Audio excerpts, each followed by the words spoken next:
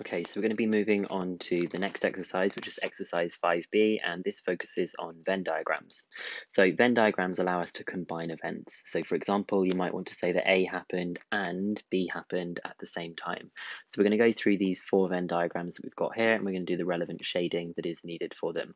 So for this first one, we've got the event A and B. This is known as the intersection of A and B, and what you'll eventually be doing later on is you'll know that you can write this as A and B like this. What you do for this is you just shade the overlap. So when we shade the overlap of both A and B, it is only going to be this section that comes in the middle. That's the only place where it's true for both of them. The event A or B, that means it's the union of A and B. We actually use this letter U to do the union. Even though we need that in pure 2, I thought we'd mention it now. Now the way that you do this is you shade A and shade B. You just shade both of the things entirely. So I'll just show you what that will look like. When I shade all of A, I will obviously have all of this loop that I've got here. And because it's OR, it means I can also have B as well. So I'm also going to shade that B loop as well. So you end up with that kind of figure of 8 shape for A or B, and that's the union of them. So you shade all of the first bit and all of the second bit as well. Now the event not A is known as the complement of A. Actually, the language we use for this is we just do a little dash. So everything that is going to be not A means everything that's going to be on the outside of this A loop that we've got here. So it's going to be everything but A. So quite a lot of the Venn diagram gets shaded there. I haven't been very neat, but you get the idea. And you can combine these together, and you do a lot more of combining them together in year 2. So this one says A and not B, so it would be A and not B. But we can just think of this kind of sensibly here. It's the A overlap of where it is A, but it is also not B. So all of A is this, but we need it to not be B, so I'm going to get rid of that section. And what we get left with is this kind of like moon shape part that we've got here for A, where it's just that little crescent moon shape that we've got for A and not B. And you're going to need to know how to do more of this in year 2, as I said, but they stay pretty basic for year 1 that we've got here. And there's a few different things you can put into a Venn diagram. So far, we actually did an example up here where we put the outcomes into the Venn diagram, but there's a couple of other things that you can put in as well. So we can put in frequencies of how many things there might be in a particular set, or we can put in probabilities. And this first example that we're going to be doing, we are putting probabilities into this Venn diagram. So it says here that given that the probability of A is 0.6 and the probability of A or B is 0.85, find the probability of these 2 things that we've got here. Now, it didn't ask us to draw a Venn diagram, but it is always going to be useful to draw a Venn diagram. That is one of my top tips. Try and draw a Venn diagram. It's going to make the question so much easier. So first of all, we know that the probability of A, all of this section here, is 0.6, and we know that all of A or B is 0.85. So I'm going to shade that whole thing in like this, and maybe I'll do a bit of a separate part. So we know that this A section is 0.6, and we know that the whole section of both of them together is 0.85. So I'm hoping that you can then tell me that this section here must be 0.25. Now, we can't actually quite work out what this middle intersection bit is, but I'm hoping we're not going to need it for this question. But there is probably some other things that I can fill in here now that I know this is 0.6 and this is 0.25. I should be able to find out what the probability is that goes on the outside here. Well, I know that all of the probabilities for this sample space are going to have to add up to 1. So I'm going to do 1, take away 0.6, take away 0.25, which is 0.15, meaning this probability on the outside here is 0.15. So now we can get on and actually answer these questions. What's the probability that it is not A and it is B? Well, that looks like it's going to be this section for B, but it's not allowed to be in A, so it's just going to be this yellow bit that we have over here. So the probability of not A and B is going to be 0.25. And if you wanted to think about year 2 here, we would say not A and B for that bit. And then the second part says it is neither A nor B.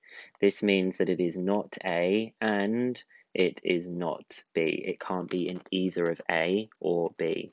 And the only part that that's going to be is the outside section. So it's going to be this probability that we've got over here, which is 0.15. Like I've said a couple of times, if you don't feel like using this notation yet, you don't have to, but you will be using it in pure year 2. Okay, this time we're going to do an example where instead of there being probabilities inside the Venn diagram, there are going to be frequencies instead. So it says in a class of 30 students, 7 are in the choir, 5 are in the school band, and 2 are in the choir and the school band. A student is chosen at random from the class. And even if it didn't ask us to draw a Venn diagram is going to be the best way to start for this.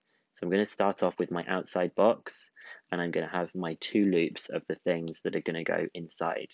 Now, I've got some information here. I've got that 2 are in the choir and the school band, 5 are in the school band, 7 are in the choir, and 30 students in total. I guess I better label these things. So I'm going to say that this C is going to represent that the student is in the choir, and I'm going to do B to say that they are in the school band. Now, out of these 3 numbers that we've got here, the 2, the 5, and the 7, the best one to start with is that there are 2 in the choir and the school band, because we know for sure that that is going to go in the intersection there. It then says that there are 5 in the school band if we're working backwards. Well, this is the school band here. The mistake that sometimes students make is they put a 5, but that wouldn't mean that there were 5 students in the school band. That would actually mean that there were 7. So we don't put 5 there, we actually just put in 3 to make the total be 5. And now I've dealt with that bit, so I'm going to underline it and say that it's done. We've then got that there are 7 in the choir, so there's a 2 already there, which means I'm going to need to fill this in with a 5 so that I get this part. And then last of all, I need to make sure I deal with the 30 students. So in total, there are 30. So I'm going to do 30, take away 5, take away 2, take away 3 to see that we get 20 who are going to be in this section on the outside of our sample space that we've got. So now we've done that, it should be pretty easy to answer the rest of the questions. The probability that the student is not in the band, well, not in the band is going to be everything outside of this yellow loop. So it looks like it's going to be a 20 and a 5 out of 30. So 25 out of 30, which is the same as 5 over 6. And then part C says find that the probability the student is not in the choir nor in the band. Well, that's just going to be anyone that's outside of those 2 groups, which is 20. So it's 20 out of 30, which I'm just going to simplify to 2/3. Now, you can get some other questions that are with 3 sets. And so we're going to look at this question here. It says that a vet surveys 100 of her clients. She finds that 25 own dogs, 15 own dogs and cats, etc., etc., etc. We've got all of this information. And we're going to try and fill this information into a Venn diagram and then answer these questions afterwards. Now, when you look through all of this information, the tip that I've written over here is to start from the center frequency and work your way outwards using subtraction. So this little area that I've got in the middle here is going to be owning the cats, dogs, and fish. And I think that part of the number is going to be this bit, 7 own cats, dogs, and tropical fish. So I'm going to put the 7 inside there. Now, I think the next bit that's going to be easier to deal with are these kind of overlapping parts that we've got. So I'm going to start off with, I don't know, let's see this one here, 15 own dogs and cats. So I'm going to highlight that to show that I've dealt with it. 15 owning dogs and cats. Well, there's already a 7 inside this bit, so this is going to need to be an 8 that we have over here. So I've now dealt with that section. I'm now going to find maybe the dogs and fish. So let's have a look at dogs and fish. We've got 11 owning dogs and tropical fish. So that means that's going to have to be a 4 to make the total down there 11. And then I'm going to have a look at this section, which is going to be cats and tropical fish. So there are 10 who own cats and tropical fish. That means that's going to have to be a 3 that we've got there. Now we've just got these last 4 pieces of information to deal with. So we know that 40 of them own tropical fish. So I'm going to do 40 and I'm going to take away 4, 7, and 3 to find out how many people should be in that group by itself. So I'll do 40, take away 7, take away 3. Well, 40 take away 7 and 3 is 30. Take away 4 is 36. So that's going to be, that is completely and utterly wrong. Sorry, it's going to be 26. Yes, that's right. And let me just quickly erase that. And then we're going to do the same, so I can cross off, I've done with that one now. We're going to do the bit which is 53 of them owning cats, and I'm going to take away the 8, the 7, and the 3. Well, 53, taking away 3 is 50, and take away 15 is 35. So we've got 35 that go inside here. Okay, last part that we're going to deal with, the 25 owning dogs. Well, there are 25 who own dogs. We're going to take away the 8, the 7, and the 4. When I take away the 8 and the 7, that will bring it all the way down to 10. Take away the 4, and I have 6. So this is a 6. Now, I said that was the last thing, but there's not. There is indeed one more thing for us to deal with, which is this 100 of her clients. So I'm going to do a bit of a trick here. Rather than subtracting all of these values, I'm going to know the fact that I can say that 53 of them own cats. So I actually know that this whole section here is already 53. So I'm actually just going to take away 53, 6, 4, and 26, just to kind of speed up a bit of time there. I'm going to do 100, take away 53, take away 6, take away 4, take away 26, and I get 11. So there is 11 here. I'm just going to answer these questions. The probability that someone owns only dogs, well, that's pretty easy actually, because I think they told us, we can just see it straight here in the Venn diagram. They only have dogs is 6 out of 100, which is 6% or 0.06. The probability they do not own tropical fish, well, that's actually pretty easy because we can see here from the question, 40 of them own tropical fish. So there must be 60 of them who don't own tropical fish, which is going to be 0.6. And the probability that they do not own dogs, cats, or tropical fish, I forgot to put the 11 on the diagram. There are 11 people who don't own any of them, which will be 0.11. So start at that center frequency and build outwards. I quite like using this trick down here of saying you can just take 53 rather than doing 35, 8, 7, and 3. We already know from earlier on that they all add up to 53. So I would like you to have a go at this question that we've got here. It is an exam question from quite a long time ago now. Read through all this information and you can draw the Venn diagram, but make sure that you do draw an outside box. If you don't draw the outside box, you do lose a mark. And then you're going to be able to do exercise 5B. So pause the video and have a go, and I'm going to go through this question in just a second. Okay, I'm going to draw my Venn diagram over here and do some nice big circles with lots of overlaps. Okay, so better label them. We've got running, cycling, and swimming. And I think the best piece of information to use at this one, first of all, says 25 do all three. 35 run and cycle, so that's going to have to be a 10 to make it 35 for their overlap. 30 swim and cycle, so I'm going to put a 5 over here. 40 run and swim, so that's talking about this section here, so that's going to have to be a 15 to make the 25 and the 15 add up to 40.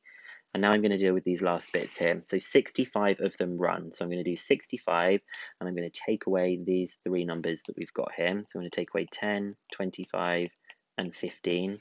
Well, let's see what these are. So that's 10, 35, 45, 50, so it's going to be 15 here. Let's just check that makes sense. So we get 30, 40, 50, 65 running, so that's good. I can get rid of that.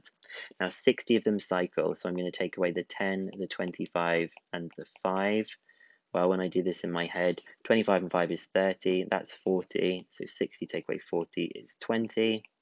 And then for the last part, which is for the swimmers, I'm going to do 48, take away 25, 15, and 5.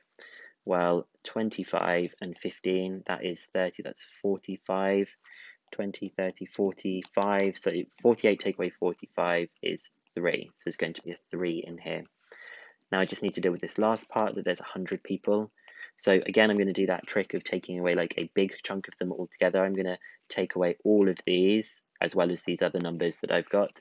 So I'm going to do 100, take away the runners, which was 65, and I'll take away 20, 5, and 3, and see what I've got left over. So I'm going to do 100, take away 65, take away 20, take away 5, take away 3, and I get the answer 7, which I need to put on that outside section that I have there. So last parts should be pretty easy. The probability they take none of these types of exercise, well, there's 7 of them on the outside, so it's 7 out of 100 or 0.07. Swims but does not run. So I'm going to highlight this. Here are the swimmers, but they're not allowed to run. So it's just going to be these two sections, which is going to be 8 out of the 100 people or 0.08. And last of all, takes at least 2 types of these exercise. So I'll highlight these in green. These people take 2 types of exercise. These people take 2 types of exercise. These people take 2 types of exercise. And these people take at least 2. They actually take all 3. So when you add all of those together, 10 and 25, that's 35, that's 40, that's 55. So it looks like we're going to have 55 out of 100, which is equal to 0.05. Now, if the question was different, if it said they take exactly 2 types, we wouldn't include the 25. We would just say the 2 types would be the 10, the 15, and the 5. So what would that be? 10, 20, that would be 30 out of 100, or 30% if it was exactly 2 types. I hope you got those ones right. I hope I've not made any mistakes with adding up my numbers. If I have, it's because I'm in lockdown and it's all getting a bit tough. So good luck with exercise 5B.